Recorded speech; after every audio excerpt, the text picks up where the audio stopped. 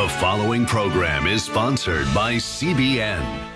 Coming up, rotation is the word they used. Touchdown tornado. It was coming directly for our house. And she's scrambling for cover. She started describing that the pressure changed and that it's here. A survival. I heard my wife screaming. From the center of the storm. The door smashing and the glass breaking. Our 7 days ablaze continues. I remember just screaming, Jesus. On today's 700 Club.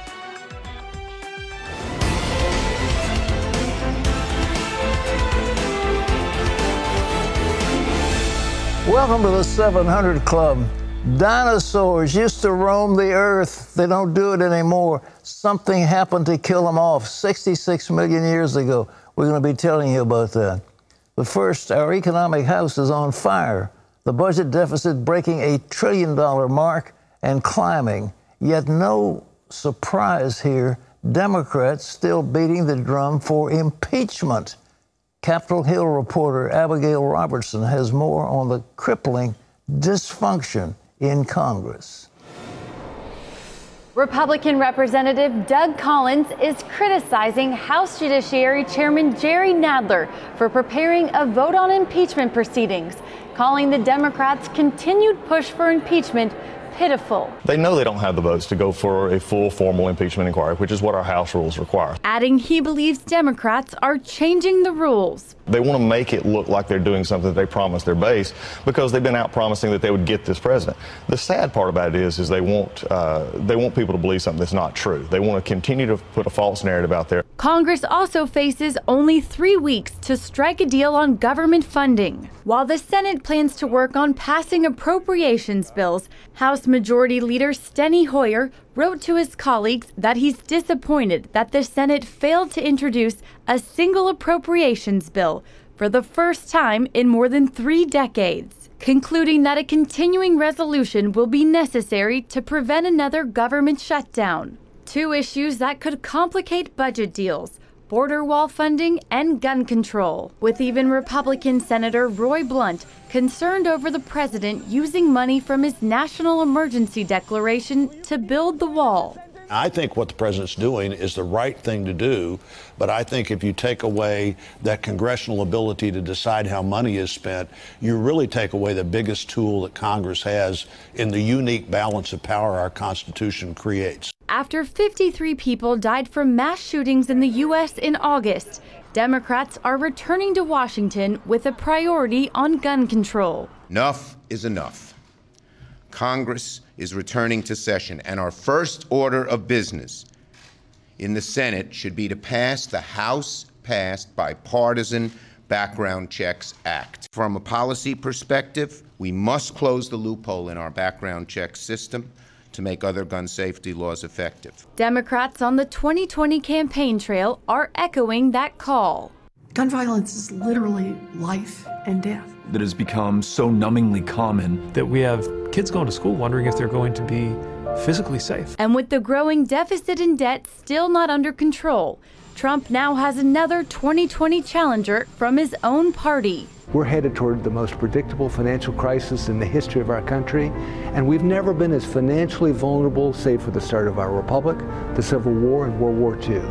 I can't sit on the sidelines and not speak up, and all of us should find a way to make our voices heard. Former South Carolina Governor and Congressman Mark Sanford says his campaign will focus on fiscal responsibility, but Republicans in many states, including South Carolina, voted to eliminate their primaries, making his candidacy a long shot.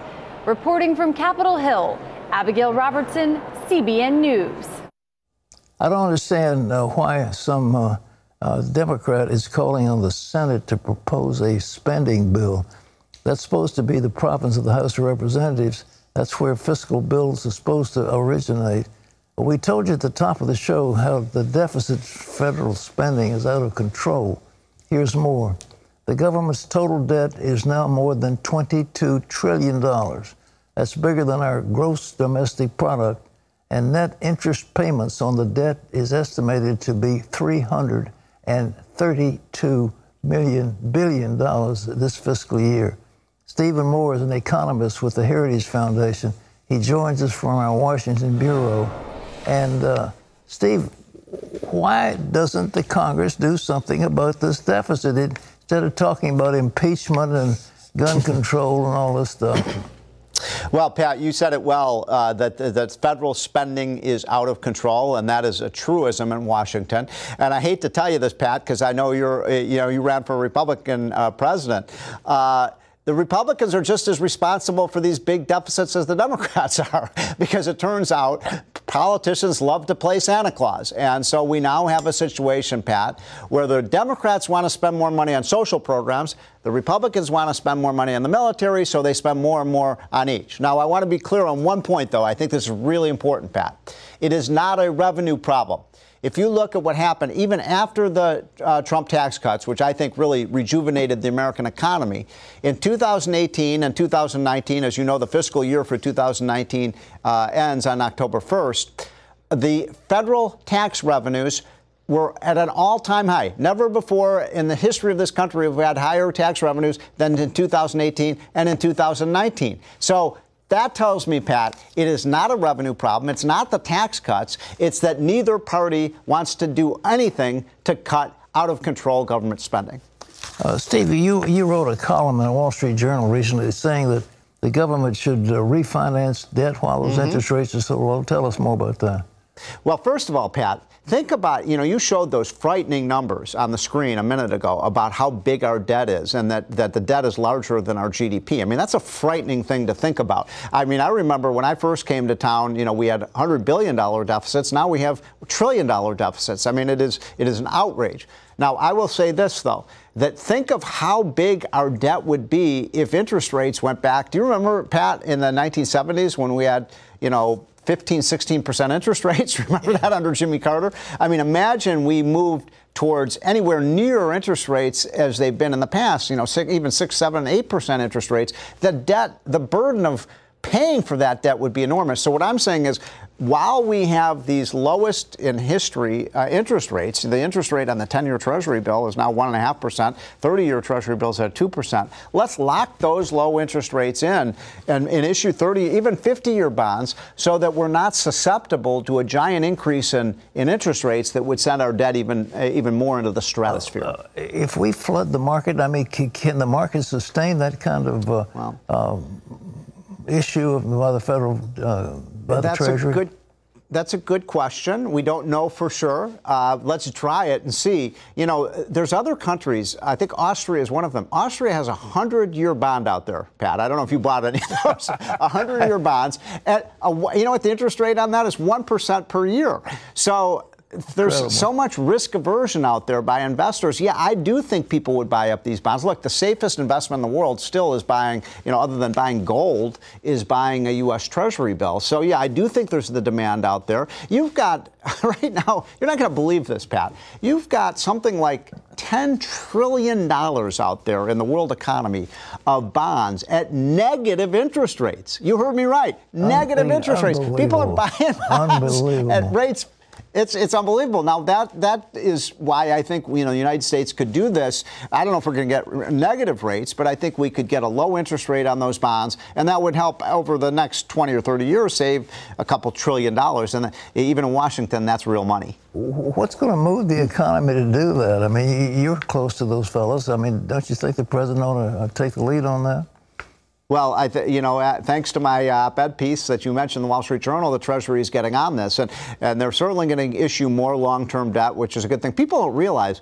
Just take a wild guess at what the average turnover is on that $22 trillion debt. Well, our economy is strong. 5.5 years. 5.5 years. So, let's increase that 15 or 20 years and we lock in those low rates. But that's only part of the solution. The big part of the solution, I'm going to throw one out there for you, Pat. It's something that Donald Trump has talked about. Have you heard of the penny plan? Yeah. Go ahead. Let's do that. I mean, it's so simple. You just, for those who have not heard of it, it's just for every dollar we spend in Washington, next year, instead of that agency spending $1, they spend 99 cents. So they cut 1 penny. And the next year they spend 1 penny less. And the next year they spend 1 penny less. Now, this is Washington that wastes about 25 cents of every dollar they spend. Don't you think maybe they could suck in their stomach, tighten their belts, and save a penny every year on they spend? And by the way, that may not seem like a lot of savings, but Pat, if you do that for 5 years, you've cut the deficit in half just by cutting that penny a year. Why not do that? Incredible. Well, you remember the old Roosevelt mantra, tax and tax and spend, and that's the way they got elected. Do you think any congressman is going to get elected because he says, I've cut the deficit? Well, you know, that's a good question. I don't want to be too negative here. I mean, you're right. This debt is out of control. I'm so glad you've put a siren alarm out there about this debt, because nobody in Washington wants to talk about this because, as I said, both parties are in on this. Both parties are.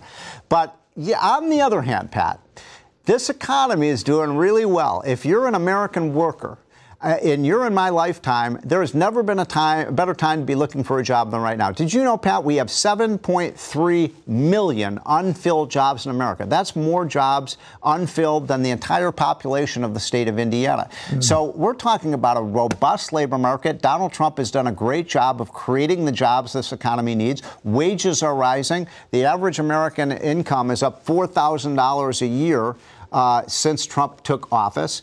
I love this picture. We have the low, and you know what I love most about this, Pat? The lowest black and the lowest Hispanic unemployment rate ever since we started keeping these records.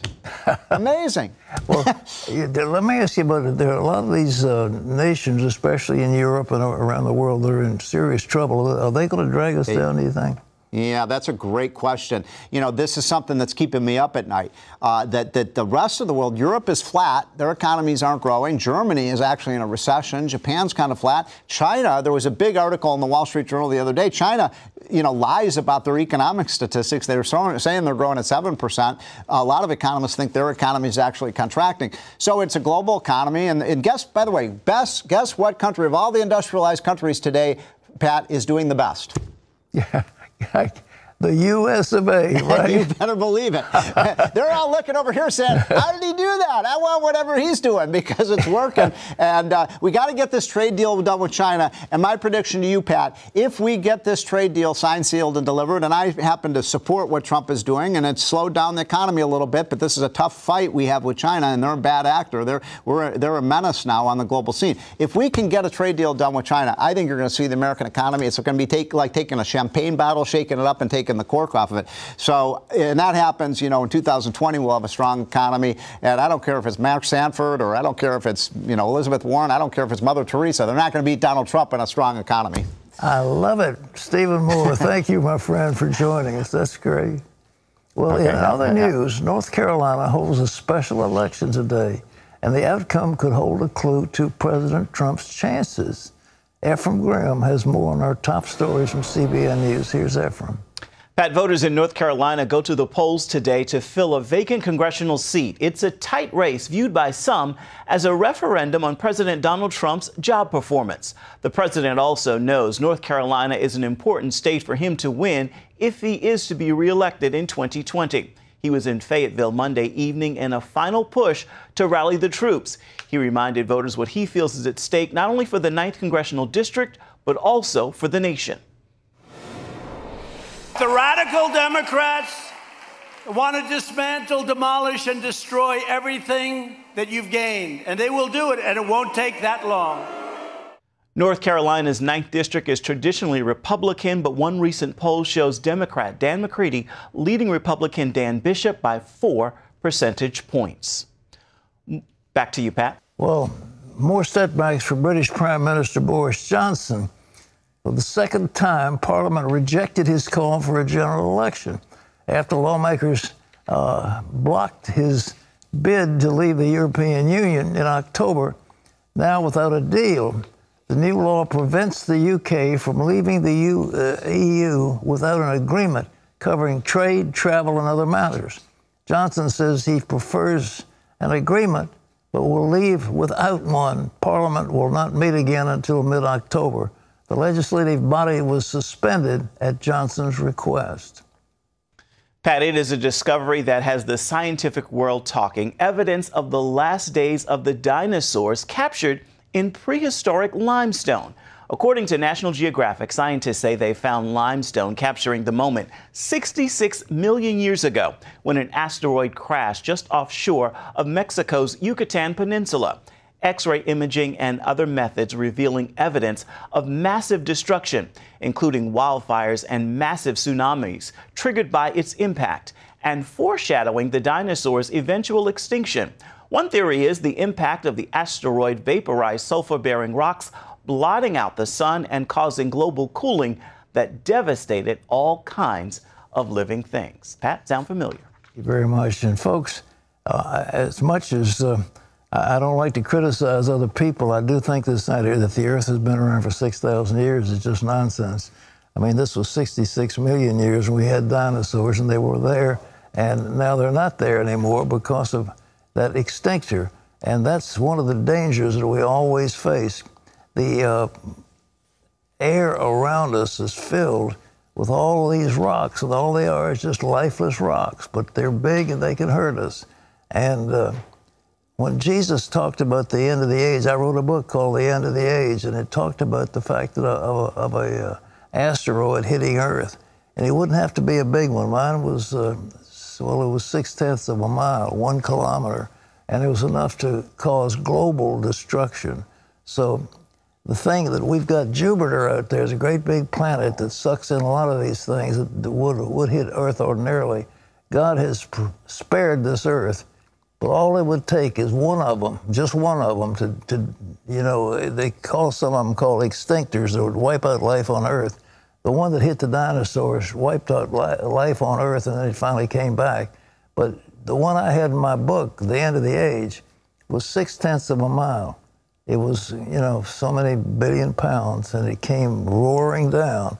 And it doesn't take much, but we are so vulnerable. That's why we need to pray and ask. The mercy of God is keeping this planet alive. Terry? Well, still to come, boom times in oil country, roughnecks out for something far more precious than black gold. What are they really searching for? And also in the Lone Star State, a Texas-sized twister. Explosive sounds all around this woman right before the killer storm suddenly sucked her right out of her house. You can't imagine how she survived. That's later on today's show.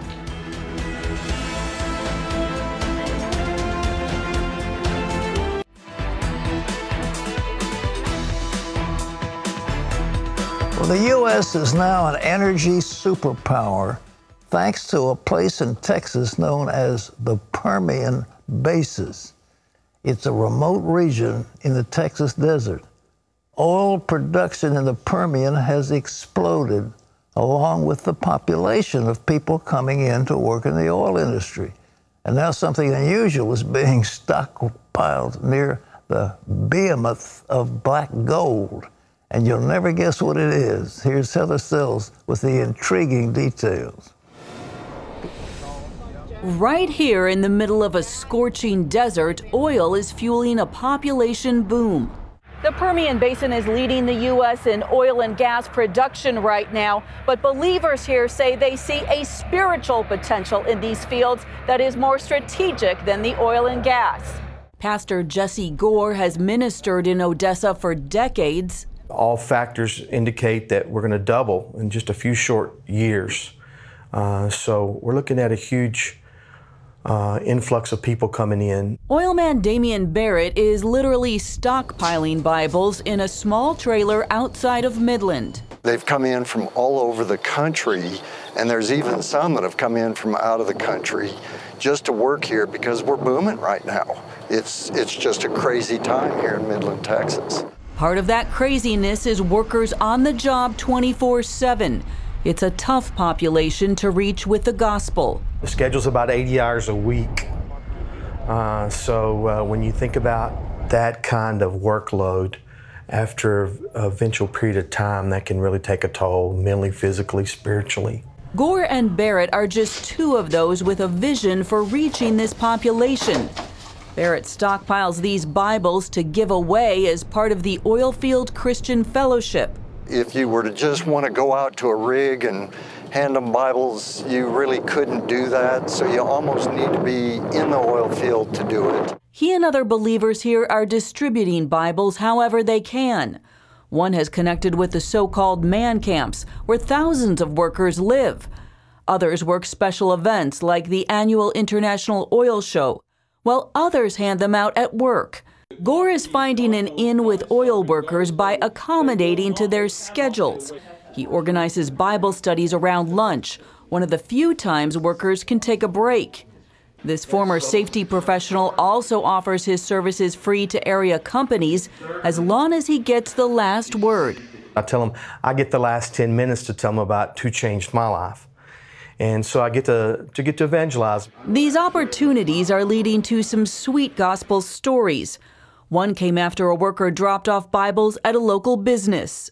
The guy came back to the used car dealer and said, "Man, I can't tell you thank you enough. I went home last night, read all of the Gospel of John. My wife did the same thing. We both got on our knees right there in the house and prayed and accepted Christ as our Savior, and we're changed." A payoff even better than the rich flow of oil and gas in this remote Texas desert. Reporting in the Permian Basin, Heather Sells, CBN News. There's never a place where you can't take the gospel. That is such good news. Terry? Well, coming up at night, you may be sleeping on the creation of a former crack addict.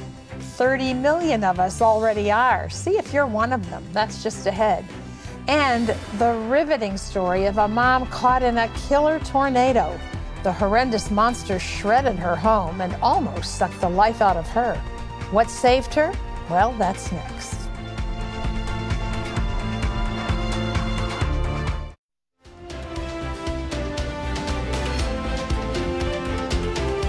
Well, we are in day 2 of our annual 7 Days Ablaze celebration. Throughout this week, our campus gathers together for a dynamic time where we pray for you, our partners. Yesterday, Gordon Robertson kicked off the event. We all know that power of life and death is in the tongue, but you can't prophesy without announcing it. You can't have a miracle without praying out loud. God does not necessarily respond to the meditations and the secret wishes within your heart. He's looking for you to act. He's looking for you to announce it. So it's a twofold thing. I believed, therefore I spoke. And it's when those two things line up that an incredible miracle power gets released. It's what's coming out of your mouth that is determining. It's the certainty in your heart and then speaking it forth that causes these things to happen. It causes mountains to move. Well, we're going to be praying for your prayer requests in just a few moments. If any of you have a need and you want us to pray for you, let us know. Our number is toll free. It's 1-800-700-7000, or you can visit cbn.com. You can also mail your request to 7 Days Ablaze. Some of you have already received the mailing that you see right there. Our address here, if you haven't mailed yours in yet, is CBN Center, Virginia Beach, Virginia, 23463. And you can call, as I said. If you didn't get the mailer, then we'd still love to hear from you because it is our privilege to pray for you. And so please let us hear. And we've got a great answer to prayer coming up right now. Tornadoes, nature's most brutal storms. Earlier this year, a monster tornado slammed down in Texas, demolishing everything in its path. This terrifying twister shredded the house of a woman named Jan Como when she was all alone inside her house. I knew there were a possibility of severe storms that were coming, but no idea what the effect of those were going to be. You know, you go your whole life going through bad storms, especially living in a place like Texas. The forecast for Dan and Jen Como's area called for severe weather, as it had the prior weekend. Jen planned to be at home while her husband went to weekend reserve duty 5 hours away. The kids went with him to visit nearby family. I wasn't too worried about it. I was just, okay, well, you know, it'll rain hard, wind will blow, okay. Jen wasn't concerned either until after Dan left. Then she felt a stirring in her spirit. I heard the Lord just impart to me, I need you to pray over these storms. And so I did. I listened to that and I prayed over that and sang his praises and anointed the house. The forecast, showers and thunderstorms today with strong The next morning, Jen kept an eye on the weather reports. I saw as the radar started tracking another storm coming through, I started to get a little concerned that it was getting so close. So she called Dan. I was at reserve drill on Saturday, and she said, you might want to look at the weather report. I'm a little concerned, and so I pulled it up on my phone, and the radar was not looking good. Rotation is the word they used. In fact, a funnel cloud had been spotted near the Como's town. The last thing I wanted her was in a vehicle and a storm bearing down on top of her, so I felt like the safest place was in our home.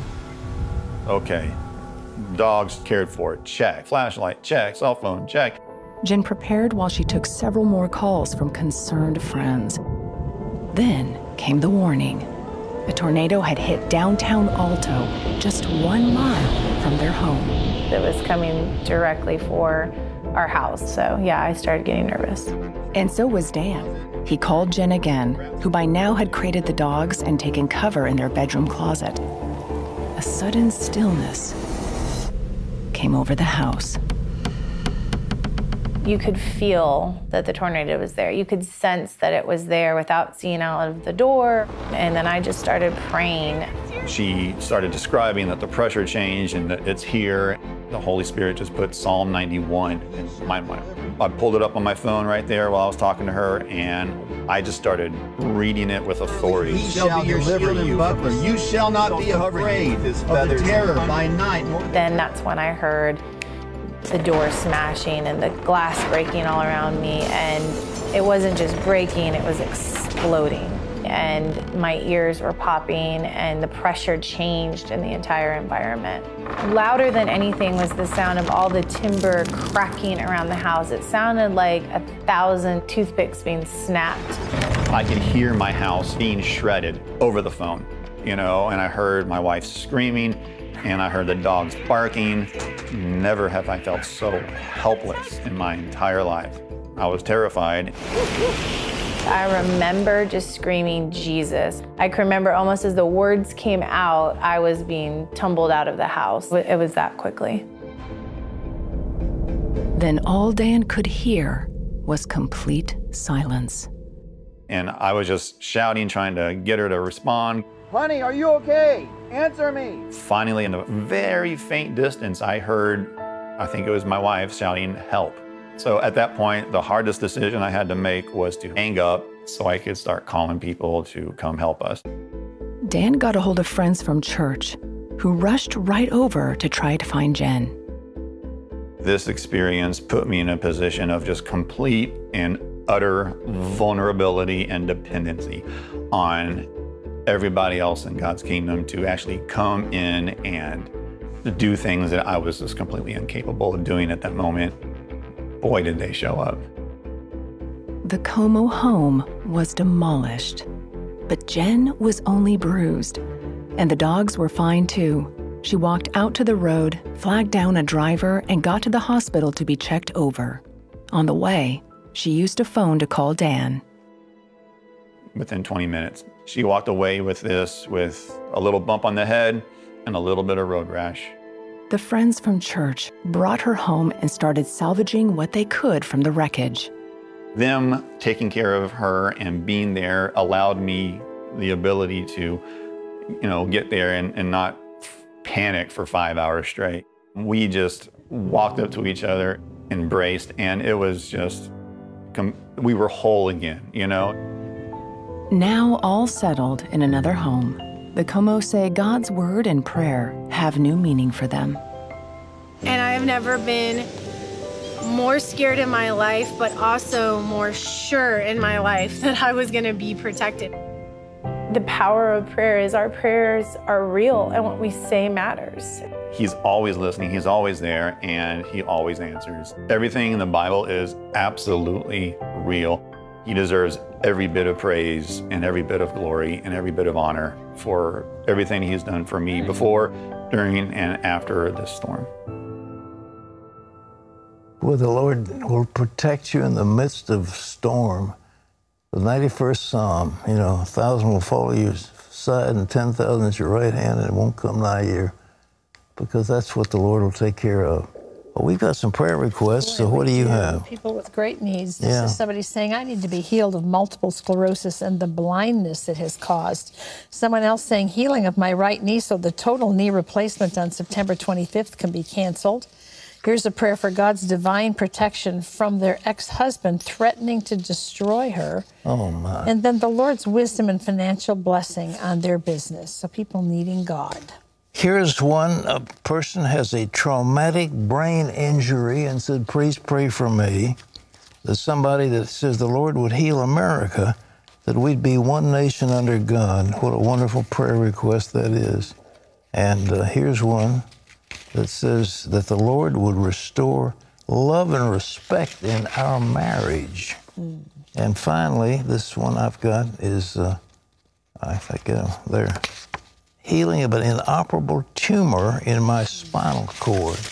Now, folks, we have, as in front of us, if I can have the camera there, we have thousands of requests that are coming in. I don't know what the exact number is, but it could be in the tens of thousands of people who say, please pray for me.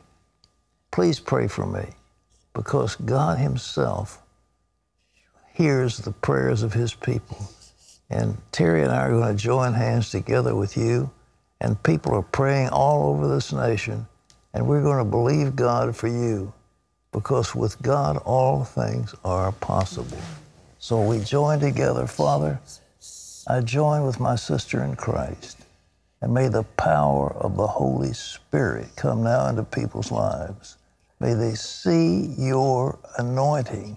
May you see your blessing in Jesus' name. Thank you, Lord. And that inoperable spinal condition, we speak to the word of God in Jesus' name. Be touched. Terry?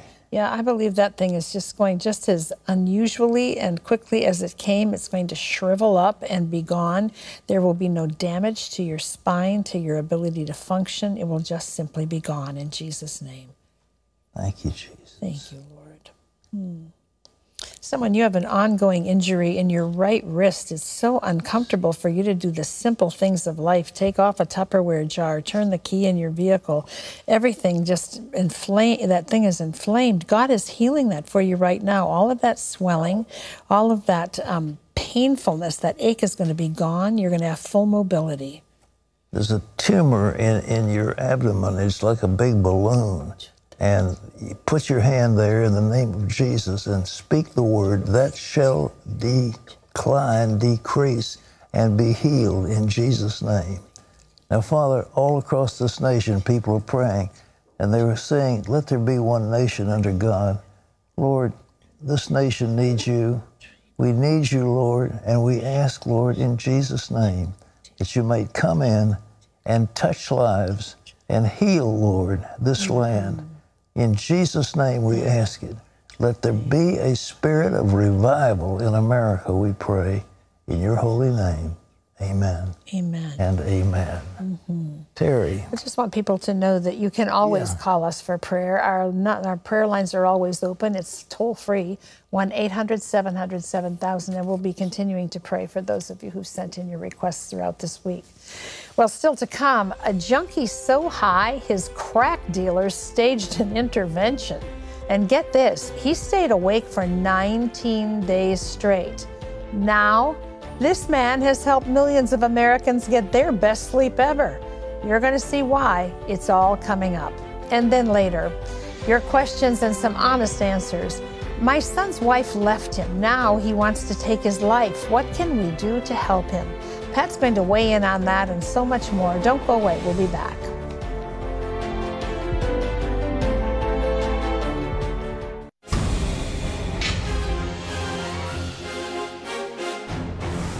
And welcome back to the 700 Club for this CBN News break. The U.S. Coast Guard says all members of a cargo ship that overturned and caught fire off the coast of Georgia are now safe and accounted for. Coast Guard video captured the moment yesterday. Officials rescued the 4 crew members that were trapped inside. Rescue teams were battling extreme temperatures, topping what felt like 120 degrees on the hot hull of the tanker. Officials say the men are in fairly good condition considering what they've been through. There were 20 other crew members on board the Golden Ray when it capsized, but those members were rescued immediately. Archaeologists say they have discovered the true location of Emmaus. The gospel tells us Jesus appeared to 2 of his followers on the road to Emmaus after his resurrection. A Franco-Israeli team has been excavating a hill overlooking Jerusalem known as Kiryat Yearim since 2017. Tel Aviv University archaeologists told Haaretz the importance of this site. Its dominant position over Jerusalem was felt again and again through time. In the 8th century BCE, and then again in the Hellenistic period, and then again after the first Jewish revolt and the sack of Jerusalem in 70 CE. Remember, you can always get the latest from CBN News by going to our website at cbnnews.com. Pat and Terry are back with more of today's 700 Club. It's coming up right after this.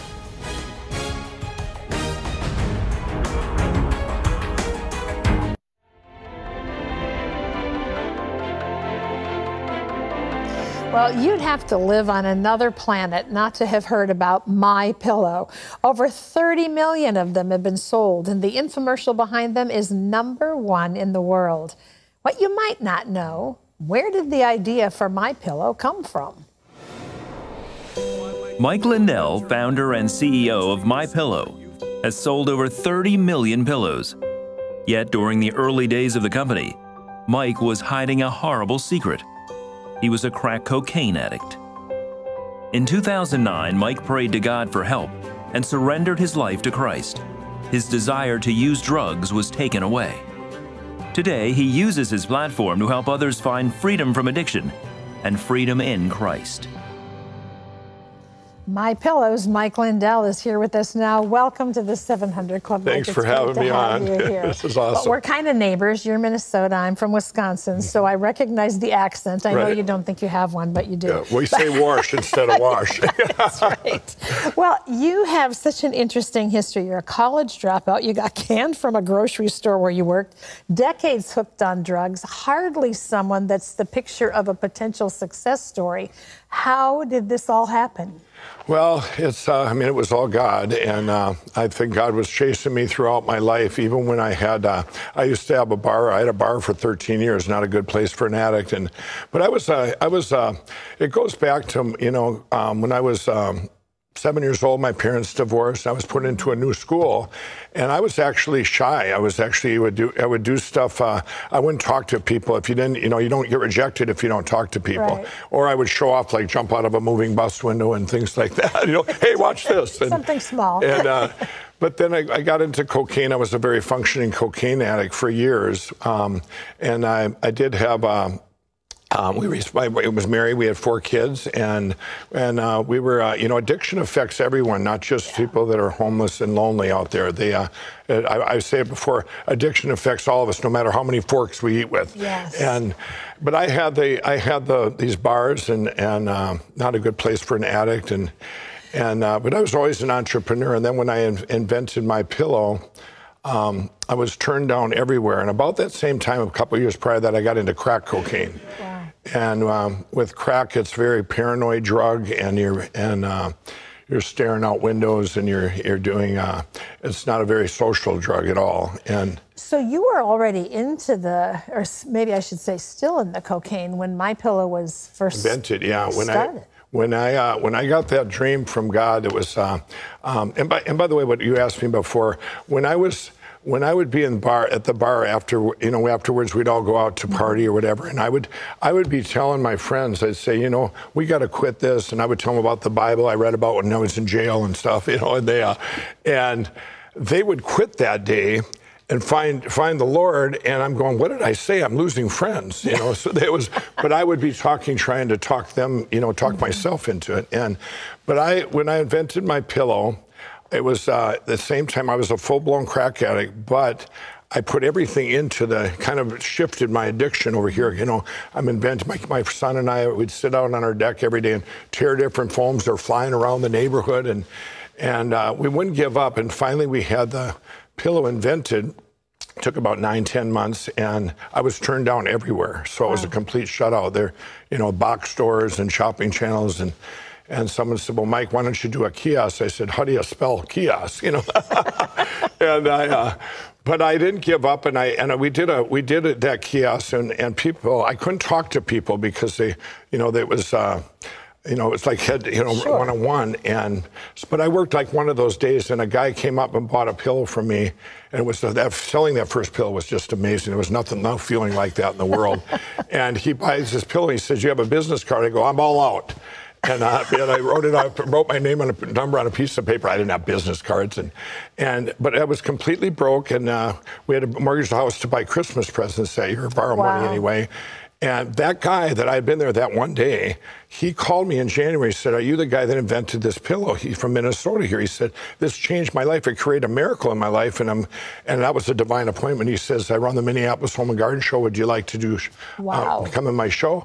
There I put up a booth, and I could actually talk to people because there was a booth, you know, a table between us. And I'd step out behind it. I couldn't talk. I'd step back here and I could talk. But God did one thing there. He brought people back the next day. And I mean, in the droves, they just kept coming, and they're going, I tried this pillow, and it changed my life. And that made me feel good inside. It wasn't about the money. It was about helping people. It gave me some self-worth, you know. Yeah. I think so many people don't have that self-worth, you know. You are entrepreneurial by nature. I mean, this wasn't your first venture, but you mentioned the dream. Talk about the dream that started this. Yeah, I had the dream, and it was actually the name My Pillow first. There was no My's, and I got up, and all over the house I wrote My Pillow. I was all excited, and you know, I always had problems with pillows. They'd go flat and all these, you know, all the way back to I was 16 years old. But I wrote My Pillow all over the house, and one of my daughters came upstairs, and she's like 11 or 12. She goes, what are you doing? It's like 2 in the morning. I go, I'm going to invent this pillow. I've had this dream. It's going to be called My Pillow, and it's going to be able to adjust. I'm telling her all this, and she grabbed her glass of water, and she looked at me. She goes, that's really random, Dad, and headed back downstairs. But the dreams kept coming, and you know, and you know, we'd get to a point, you know, for washing and drying, and I have a dream. And it was all theory. It was funny. The one time this guy came up at the state fair when I was there the first year, and he says, are you the guy that invented this pillow? I said, yeah. He goes, well, this will never see big retail ever. He said, have you ever heard the cars that got 20 or 200 miles a gallon? You don't hear about them. And I said, what do you mean? He goes, well, we tested this and it lasts 10 years. And I'm glad somebody did, because mine was all just dreams from God. And so each year that went by, I'm going, we're getting closer to the warranty, you know, and all these. But it was just a lot of divine appointments. And then throughout those 7 years, you know, I was turned down everywhere, and then I ended up doing home shows and fairs. But I lost a 20-year marriage. I had people taking the company. I had all these things happening, and the pillow company was just a little pulse. Just a little, you know, heartbeat. And in the spring of 2008, I actually had drug dealers do an intervention on me. And in Minneapolis, there was 3 of them, and I come out and they go, yeah, Mike's been up for 14 days, and everybody's cutting him off. And 2 of them left, and the one guy, he stayed up, and he seen how much crack I had left, and he ended up going to sleep. It was 2:30 in the morning, and I was out, and I went down to the streets of Minneapolis, and he. I come back up there an hour later. I couldn't get crack anywhere. And he's standing up for me. He said, how'd that work out for you? He goes, give me that phone. I'm taking a picture of you. You're going to need it for your book. He said, you've been telling us for years that this pillow company is just a platform for God, and you're going to come back and help us all someday, and we're not going to let you die on us. And this is what I would tell them all back then. I'd get these dreams, these prophetic dreams of coming back and helping and you addicts. have built this company into just a huge company. Now you've got sheets, you You've got all kinds of toppers that you're doing with it. And it's rewarding for me. It's it keeps me out there in the public eye, so I can use this for my evangelism, for ministry, and helping addicts. And I've got over 1,500 employees now, and we're like a big family. We're a company of second chances. When I first went from 5 employees to 500 in 40 days, back when I did my first infomercial, everyone's going, Mike, you need to have a corporate attorney. You need to be CEO, and you need an HR department. I said, those things sound horrible. I want to make pillows, Yes, and you have. And you've done it. That's what people see in your commercials, the realness of you, but these people all working together that are smiling and looking like they're having fun. I want to say, we have touched the surface of Mike's story. His book, What Are the Odds, comes out in December, but you can pre-order a copy today. He's also going to be our featured speaker in today's 7 Days of Blaze Chapel, and you can stream that event live on CBN.com. That's at noon Eastern Time. You don't want to miss it. So great to meet you in person. Thank you for being here. It's an amazing story of what God has done. I just want to hope the story brings people hope, and I just want to, with God, all things are possible. Amen, brother. Well, still to come, time to tackle your email questions. Josh says, I keep having abusive, terrible thoughts about God. How do I stop?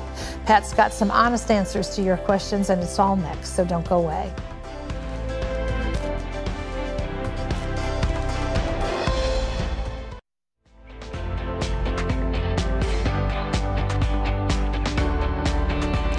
For your questions and some honest answers. Pat, this first one comes from Josh, who says, I keep having terrible thoughts towards God, abusive, terrible thoughts. I'm always very sorry after, but I don't like having these thoughts toward God, my Savior. What can I do to stop this? I think thoughts like that sound like they're demonic. Satan hates God, and only Satan would put thoughts like that in your mind. So I think what you need to do is rebuke that thing. I bind you, Satan, in the power of evil, and I command you to leave me. And at the same time, focus your mind on what God has done. Think of the glory of the Lord. Think of the fact that you're alive in America. Think of the fact that you have a family. Think about the fact that you have health. Think about the fact you've got enough food to eat. Go down the list. Count your many blessings. Name them one by one, as the song goes. Do that. And then keep letting those things fill your life. But that does sound, that those thoughts just don't spring from human emotion. I think it's more serious than that. All right? This is Lois, who says, my son is saved. His wife left him with their baby and the RV. He's been waiting and waiting about 9 months. He's down so deep now he's ready to take his life. His dad and I have been praying with him and at home. We need to see a miracle for their marriage. What can we do to help? We are praying. I think in that case, he needs what's called an intervention. He really does. This is ridiculous that his wife left him and he's got a baby. And he's been waiting 9 months. Been waiting. I mean, I don't know what he's waiting for. Well, hopefully for the whole thing to be restored. I think. Big deal. Well, anyhow, I just really think that what you need to do is to get people surrounding him, because if he keeps this up, he'll be suicidal. And you need to get people with him right now, to talk to him. And he needs to talk this thing out, talk it out, and make a show of them openly, the Bible says. Okay? Okay, this is a viewer who says, I think it's very discouraging that Pat said God doesn't have a plan for everyone. So why am I praying and tithing if there may be no plan for me? That isn't what you said. I want to go back in time to what was asked me. It was a trick question. Somebody slipped in to try to embarrass me, and it said, if God has a plan for everybody, does he also have a plan for those billions of people that are suffering disease and suffering under dictators? And that was the question. And the answer is no, that's not God's plan. But I think we don't understand this whole thing of God's plan. What is it? Jesus said, I'm not praying for the world, I'm praying for those who have believed on their word.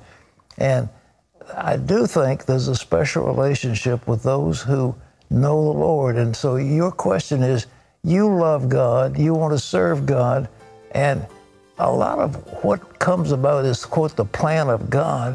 is what you do with things yourself. He's given you a mind, he's given you a spirit, he's given you a conscience, and he's given you opportunities. And out of that, you know, unto him who has more will be given. That's what the Bible says. So a lot of the plan you can work out yourself. But we leave you with today's power minute from the Psalms. The Lord is your keeper, the Lord is your shade at your right hand. Thank you for being